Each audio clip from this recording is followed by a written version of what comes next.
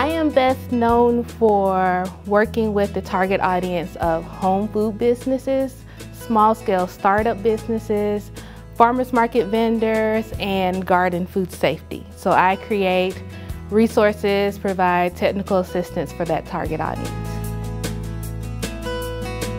In the fall, I'll be teaching contemporary issues in food science and human nutrition, and in the spring, I'll be teaching food micro lab. The major thing that drives me is that a lot of my mentors, my professors, my advisors inspired me to want to become a professor because I wanted to make an impact on student lives.